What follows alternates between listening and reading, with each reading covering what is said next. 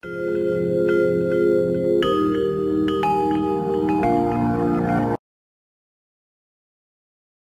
morning, my dears. So we will discuss about the general outline of how a pathogen is interacting with the plant alongside how a plant is responding towards the pathogen.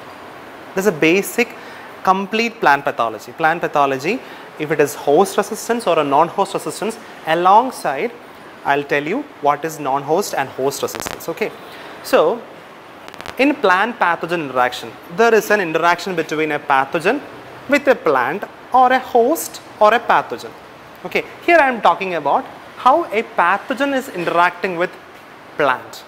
Okay. I am not talking about a human virus or a human or an animal virus or an animal bacteria or nothing. I am talking about here the host is a plant and the pathogen may be virus, maybe bacteria, maybe oomycete, maybe fungi, whatever it is. I am talking about a plant perspective here in plant pathogen interaction, or our host will be always a plant.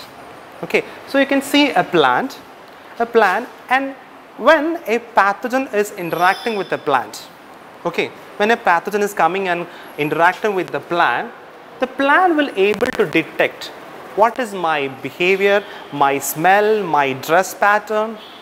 Just like that, the plant will detect the pathogens, proteins.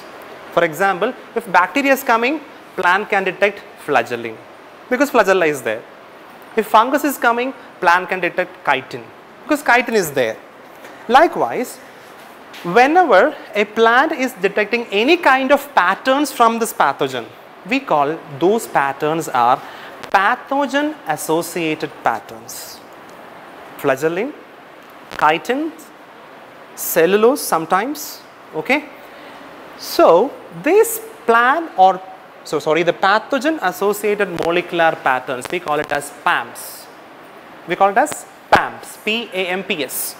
This pathogen associated because it belongs to the pathogen, because plant can identify these patterns. Okay. So what happening is that if the plant wants to detect this PAMPs, plant should know the language. Okay, plant should detect, okay, this is flagellin, this is chitin. In the plant plant need a particular gene. Plant need a particular gene called PAMP recognition receptors. Okay, if you want to recognize something, you should be able enough to understand what is that pattern. So if the plant possesses that particular gene, the plant can detect the PAMPs. Okay, if the plant possesses PRR, if the plant is having this PRR, what happening is that the plant will detect the PAMPs from the pathogen. Okay, if suppose the PRR is not there, if PRR is not there, plant cannot detect it. Okay, so the PRR will detect the PAMPs. If this detection is happening, if the PAMP and the PRR is interacting, it will produce a particular type of immunity called pattern triggered immunity. The pattern is triggering an immunity on this plant.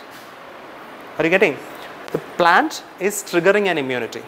Suppose the poor plant doesn't have this PRR, or suppose this plant have the PRR. If the plant doesn't have the PRR, plant will never produce PTI. Suppose the plant has PRR, plant in a PRR undengil, immunity vannu. So next the pathogen will produce another weapon. The pathogen will produce another weapon. The pathogen will start to inject because first interaction happened. Now the pathogen is attacking.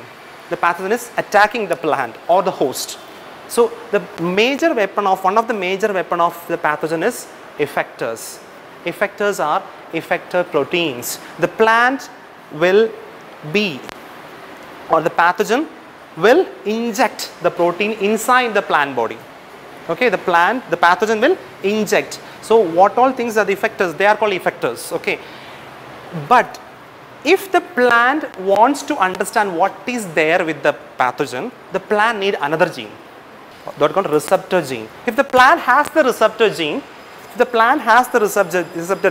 plant can identify the effector. Okay, pathogen nu varunna effector nu identify cheyan pattum.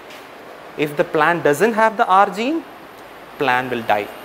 Okay, അപ്പം പ്ലാന്റിന് effector gene ഉണ്ടെന്ന് വിചാരിച്ചോ അല്ലെങ്കിൽ R gene ഉണ്ടെന്ന് വിചാരിച്ചോ അപ്പം R effector interaction R gene effector interaction will happen. Okay, അങ്ങനെ ഇഫക്റ്റേഴ്സ് മുഖാന്തരം due to the presence of ഇഫക്റ്റേഴ്സ് and the R jeans if an immunity is released by the plant, we call it as effector triggered immunity. Manaslayallo, what is PTI and what is ETI? Okay, one is pattern or PAM triggered immunity, another one is effector triggered immunity. This immunity is happening inside the plant. Okay, happening here in plants.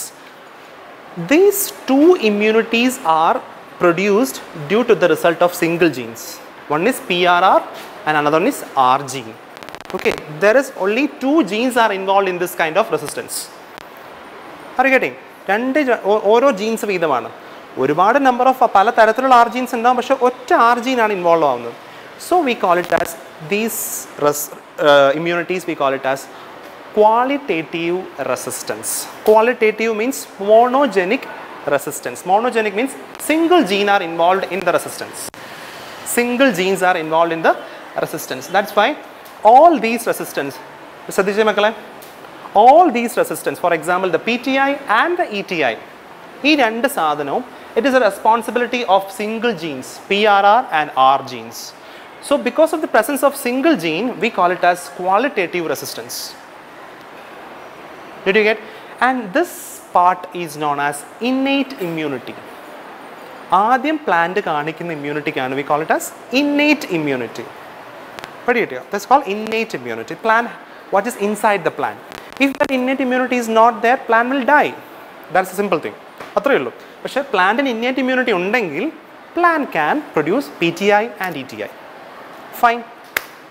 Suppose if this pathogen is far powerful, just like Pythium phytophthora, if they can produce toxins or metabolites, it will inject the pathogenicity factor. The third weapon and the ultimate weapon with the pathogen is called the pathogenic factors or enzymes or metabolites. The pathogen will inject toxins